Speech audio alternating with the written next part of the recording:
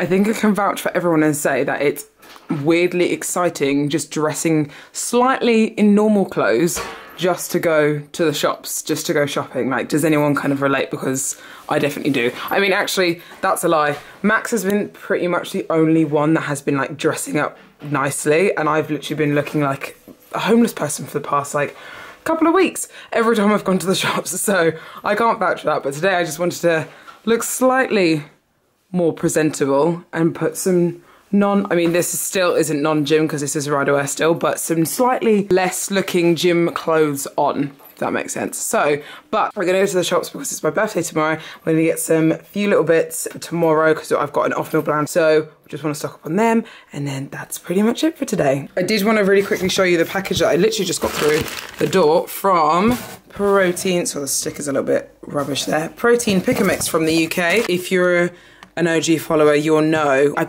posted this ages ago, but glazed donut skinny syrup flavor. It's so yummy. It's really, really sweet. So if you don't have much of a sweet tooth, then I would say this isn't for you. But like, I really like my coffee like really, really, really sweet. So this is like my fave thing ever. I bought this because I haven't actually tried like a 3D drink, and loads of people have said that the 3D purple one is probably the best flavor. So I wanted to try that.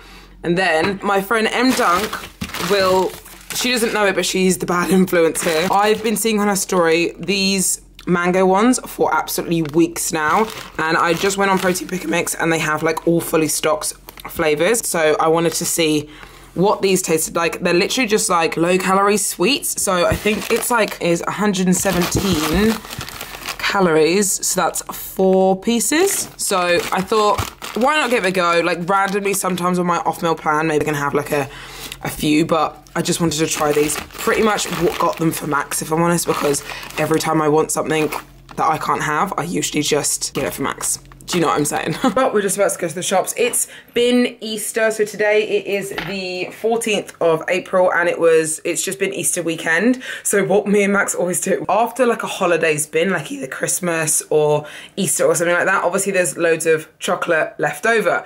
That's always going to be on sale. So what we do is we go to the shops the day after the holidays. Most of it is usually on sale, like completely on sale. So I'm going to go to the shops today and get some discounted Easter eggs. So I will show you what we get. Also, I don't know how we've done it, but Max has got a brand new car. It's not brand new. Well, not brand new, but like a new car. So he had a BMW, and now he's got this is the reason he got this car, just because it makes that sound. A few moments later. Okay, so we just got back from shop number 3. So we went to Tesco's to get some brioche for my breakfast tomorrow, because obviously, like I said, I was having my cheat meal. Instead of having refeeds, I'm gonna have cheat meal tomorrow and use the calories for something else, like what I usually have. So I usually have obviously bagels, extra potato, cereal, all that type of thing, but I'm gonna have an actual cheat meal tomorrow. So we went to get brioche from Tesco's. But Tesco's had all the goods in terms of like Easter eggs and stuff. So went a bit crazy. I got myself an Easter egg again, another Easter egg, which I don't know why I got because I can't even eat it anyway. I have a little bit tomorrow, but I can't even have it anyway. But I'm going to show you what we got because it's a lot. So this is what we got, and it was all discounted. So this was only £2, and these are usually like, I think like £4. So this is like encrusted with Ferrero Rocher, and it looks so damn good. These were 25p each. That was £1. This was 15p. This was 50p, 12p each, 22p I want to say, and then that was 50p. Like everything was just like so cheap, so I was like, why not? So if you want to get your eggs, always get your Easter eggs at discounted price just the day after. Hello. Happy birthday to you. Happy birthday to you. Happy birthday to Phoebe. Happy birthday to you. Thanks for that. No problem. Hi. Happy birthday. Are you going to sing me happy birthday? Not right now. Max is just about to make me some French toast. So we got brioche, We've got Biscoff spread, we've got Malteser spread, and we've got maple syrup going on. So you've got the mix made up. Yeah, the mix made up, and then we've got like loads of little goodies down here that he's gonna input as well. But I am gonna put it into my fitness pal, so just so I can kind of at least kind of track some sort of something. Max doesn't agree with this, but I'm gonna do it anyway. So, but he's gonna make this for me, so I'm gonna kind of weigh this out and then have French toast. Max.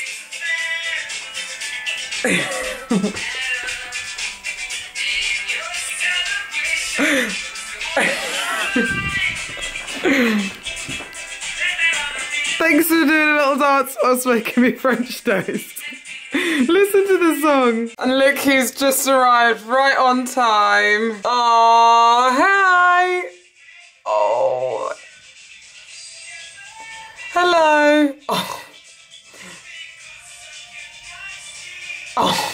Wait, 2 seconds. I want a full-on birthday song from this guy. Happy birthday to you. Happy birthday to you. Happy birthday, dear Phoebe. Happy birthday to you. Oh, I can't even come near you. Distance hug. Big hug. Big hugs. Big hugs. Oh. 1995, funniest baby of Worthy. Yes. And 2019, IFBB. IFBB. IFBB. There you go. World IFBB champion. Yes.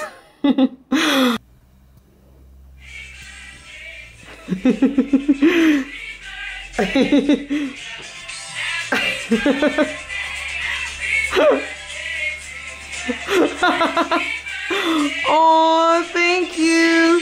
Oh my god. This looks insane. Oh. Fuck, this looks so good. Oh, thanks, boo. I've literally been waiting so long to have this because I've been watching you have this for so long. For the first time. First time ever. Oh my god. Oh, that looks so good. Oh, that looks so yummy. Stuffed French toast with Biscoff. Just eat it. Oh my god. That's so good. Oh my god.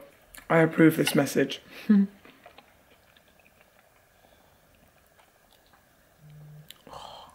One eternity later. Oh, look at this! Oh, thanks, baby. This is probably one of the most accurate birthday cards I have ever got in my life. Because currently, this is me. Thank you so much, baby. Love you loads. And thank you for all of this. I'm loving all of this. He knows I love surprises. I'm literally just sat here. I'm by myself right now because Max has just gone to get the very, very large pizza that we've just ordered. But I'm sat here like almost like, because Adam has literally just sent me, he's just sent me $100 like out of the blue. And the little message that he put on my PayPal reads, "Happy birthday, go and get dinner with Max on me. You're a lucky person, Phoebe. Anyone who knows you is lucky and blessed." Ah, I'm gonna cry. And then he just did a little post on Instagram. And I'm literally just sat here like surrounded by balloons and a little banner. Like so many people have been posting on Instagram and everything like that. And like seeing all the memories and stuff. It's been really, really nice because like, I don't know, I felt really, really down yesterday because one, we're in quarantine and it's a bit like, different like this time last year I know I was in prep, so it wasn't like I went out and did loads of stuff and like saw all my friends and stuff, but I still went for breakfast with my sister and my dad, and then me and Max went to the cinema in the evening, and like it was really nice. And like obviously today I usually go for quiet birthdays and stuff because I'm usually on prep, but it's just a very different feeling. And I don't know, I felt really down about it last night, but now everyone tagging me in loads of stuff, obviously Max doing this and then my dad coming around this morning, and like I don't know, I just feel really, really special, and it's just been really, really nice. It's nice to feel special, and like I'm just grateful for everyone kind of in my life, and anyone that says happy birthday or anything like that, thank you so much. It really means the world. So thank you so much. It honestly, like, so sweet. He's got the goods, he got the goods. Extra large. Yes. And we got the goods. Thanks, baby. What I felt like this morning, and I felt so good and happy and positive and I look so damn cute, to what I feel like right now. Oh my God, the weather. It's the weather. I honestly feel like it's the weather. Oh my God, I'm so tired. I literally just had a pre-workout as well, like half an hour ago, and it hasn't kicked in whatsoever. But the weather today, yesterday's weather was really, really nice. And today the weather is very, very grey. So I really get affected by the weather. Like when it's so sunny and bright, I'm literally like buzzing, feel really productive, get up early, all that type of thing. And then as soon as it goes like gloomy, I go like, I can't be bothered to do anything. I don't want to do anything. Leave me alone type thing. I don't know why I feel like that. Comment down below if you kind of get the same feelings, if you kind of like let the weather dictate how you feel sometimes, because that's definitely me. But I'm just about to go and train legs, which is going to be very difficult because I haven't been enjoying training legs at Max's mum and dad's house. I don't know why. I just haven't been getting good connections, mind muscle connections. Like I just can't be bothered. Every time it's leg day, I'm like, I can't be bothered. I love training arms, I love training shoulders, I love training back. As soon as it gets to legs, I'm like, I don't want to do this. Sometimes people just have their days where there's particular like exercises they did on workouts that they don't enjoy. That's definitely legs for me at the moment. But I need to literally get going because I have a phone call with Adam today. So we're gonna kind of go through everything today at like what's going forwards and stuff, because I'm not gonna lie, we have been aiming towards the Mile High, which is in Denver, which is the end of May, which currently at the moment is still going ahead, but I feel like that will change because, well, at the moment the UK are now extending their lockdown for another 3 weeks. And obviously I know at the moment still, it's like, what's the day today? It's the 16th of April, day after my birthday, as you can see, the whole birthday sign up there. So the day after my birthday, and the 30th of April is when the borders are supposed to open for the US, but I feel it's already been extended. I feel like it's gonna extend again. So I don't think I'm gonna be able to get to America for then, and also I just don't think the show's gonna go ahead. So we were working towards that, but now I think he just said like, look, let's just discuss how we feel. I think a lot of people are pushing their shows back now till like August, which is mad because it's just difficult, because it's just mentally difficult because I was in such a good rhythm of like moving forwards and like getting to where I wanted to be. Now it's been stopped. It's like, oh, it's frustrating, but it's obviously not the end of the world. So he just wants to kind of talk about things and be like, look, what do you think? Here's my opinion. Let's kind of brainstorm type thing. But that's what we're at the moment. Last night was really yummy. It was so good having so much food. I showed you we had like a massive pizza. We only got one pizza for some reason, but literally like 2 hours later, that did not last very long at all. Got cheesy garlic bread, like a big massive cookie, and then like, what else do we get? We got chicken wings and like tater tots, but like, we call them potato tots. Tater tots. I don't know how you say it. I know Americans say tater tots, I think, and we say tater tots or potato tots or whatever they're called. So I know everyone's gonna be laughing at me at home being like, that's not how you say it, Phoebe. But anyway, so we had that, and I want to put this kind of food to good use, but I'm just really not in the mood, so I need to kind of like get in the mood. That's where I'm at the moment. Felt good. Like I feel obviously bloated and stuff this morning, which is a regular, like when I have a large amount of food that my body is not used to, obviously my body's going to be a bit inflamed, hold a little bit of water, and I'm going to be bloated. Today I've only had 2 meals today, and it's like 3 o'clock. I'm not hungry because I had a very large amount of food yesterday. In the past I would undereat and want to burn this food off, but now I'm putting it to good use. It doesn't affect me whatsoever. Obviously I feel sluggish today because I had a large amount of food that my body is not used to, and it is processed food, so I'm going to feel sluggish, and I know that and I accept that. But in the past I know I'd get those feels where I would be like upset because I felt so like sluggish and I felt watery and bloated and all that type of thing, and it would have take effect on my body. But now it really doesn't affect me because I know the reasons, if that makes sense. If it was an unknown reason and I didn't know why my body was like randomly becoming bloated and watery and all that type of thing, I would probably get more frustrated. But I know it is food that my body is not used to that I've now had. So little things like that, I love accepting and knowing that I've kind of progressed mentally when it comes to food and stuff. I've never had issues with food, but obviously when you compete, you obviously restrict yourself from foods that you are allowed to eat. So when you do eat them, you sometimes do get that guilty feeling, especially as you're a beginner. So now I don't have that feeling. It's very nice to know that I don't. So anyway, I'm rambling. I need to go to the gym.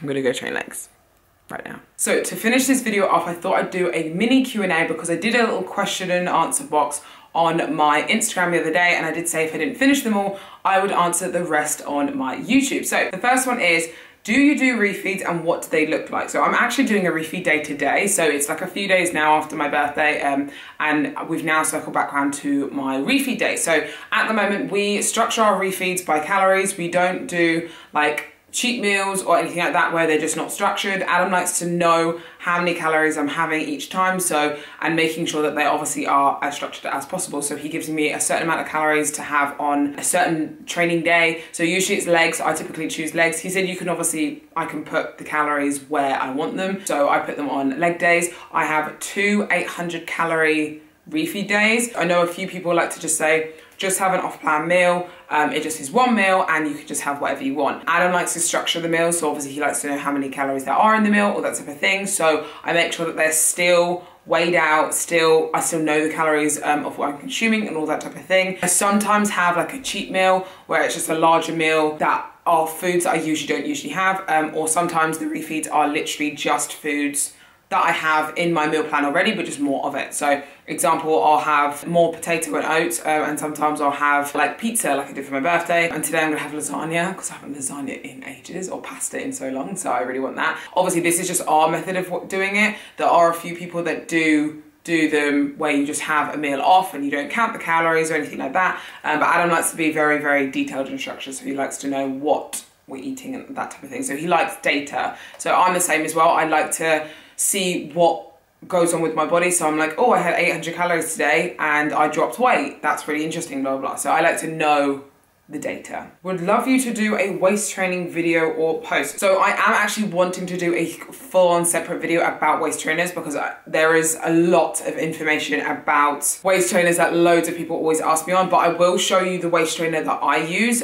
which is Adam's creation. So this is the waist trainer that I use on a daily basis. So it's a corset style waist trainer. So I think the Velcro waist trainers and like the elasticy waist trainers really don't work, in my opinion, just because they lose their elasticity and they don't keep your core in tight the whole time. Whereas corset ones, obviously the rope is going to be keeping you tight the whole time. And for me, I found it has worked so well. I'll put a little transformation of what I used to look like before I started using the waist trainers, and I'm actually heavier in the after photo, if that makes sense, of when I was on stage. So obviously I know that's down to diet and training and stuff like that, but the main thing that I changed was wearing a waist trainer, and my waist, literally you can see such a massive difference. So that's why I really believe that they do work. When I first started wearing them, I really didn't believe that it would work as well as it has, but it really has. It's helped with my ab development. One thing I will say is don't let your stomach go when you're wearing waist trainers and stuff, because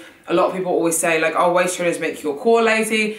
The whole point of a waist trainer isn't just to let the waist trainer do the work, it's to make sure that your core is tight, so you keep it tight the whole time. That's what I've really had to learn myself to do. So I have really like trained that really well, but I really have seen a massive difference in that. But I will be doing a full-on video of that in a separate video. I'm 18 and I've had a dream of competing for 2 years now. Any tips? I still haven't got as much money. So I will not lie, competing is expensive. So like, if you are wanting to compete and you obviously don't have the money to do it now, I would say save, wait until you are ready to financially commit, because it would really suck if you were halfway through prep and you were like, I really can't do this anymore because I'm financially unstable to do it, so I need to stop halfway through the prep, and you would make yourself feel even worse. So I generally would save. There are little things you could do to kind of help save in terms of like the preparation and stuff. Food and stuff, I generally I think saves itself. If you buy in bulk, like your meats and stuff like that, you can save quite a large amount of money. Gym memberships, try and obviously make sure you find a cheaper gym that has like a good amount of equipment that you need. For bikinis and stuff, there's loads of websites that you can actually buy like secondhand bikinis off now. Same with heels, you can buy secondhand things. It doesn't have to be like full price because bikinis are expensive, like when you buy them brand new. And you can do your tan, your makeup, your hair yourself. So you don't have to spend like hundreds of pounds on for show day, you can do it yourself. And for the first, I think like 3 years of my competing journey, I actually did my own tan myself. So it's not a case of you can't do things to save, it's just knowing what you need to do to save. So those are a few little things that could help you out financially. What are you doing for your daily steps, and do you take a day off from hitting your goal steps? So I always, at the moment, obviously because we are in quarantine and I'm moving way less than what I usually would, Adam set me a target to kind of hit 10,000 to 12,000 steps a day. 10,000 steps is like my rest days usually, and I try and hit near the 12,000 step mark on my training days. I would usually hit around 10,000 steps in the week, and then I would hit like 15, sometimes even 20,000 steps at the weekend because I've got so many posing clients and I'm usually traveling. So that's why my daily step intake is like a little bit higher usually now, just so we can make sure that we can still hit those daily activity targets and I'm not like backtracking, if that makes sense, because that's one thing that we did realize when we went into lockdown, was that we didn't take into account my steps as much. So we ramped them up a little bit more so we could obviously make sure that we're progressing and all that type of thing. Are you still planning on competing in America? Everything with COVID going on, will you be able to get there? I generally don't know, if I'm going to be totally honest. I would love to go over to America and that be one of my first shows. The pro show that I actually won is in July, so I would love to go back and do that show and hopefully win that again. But I generally don't know what the travel is going to be like. At the moment, currently, it is like almost May time and the travel ban still hasn't been lifted. So I am unsure, if I'm honest, but there is, luckily this year, hopefully if it still goes ahead again, a bikini pro show in London, the UK. So worst comes to worst and I can't do any shows in America because I can't get there, I will be doing that show for sure if it still goes ahead. So like, I would love for my friends, my family to go there, but obviously with all the social distancing stuff going on, I don't know if there'll be an audience. So fingers crossed, either way. I think possibly my first show will most likely be the Two Bros Pro Show in the UK. I see many bikini pros with implants. Is it necessary for this division? No, it's not. I do not have implants. Everyone always asks if I have implants.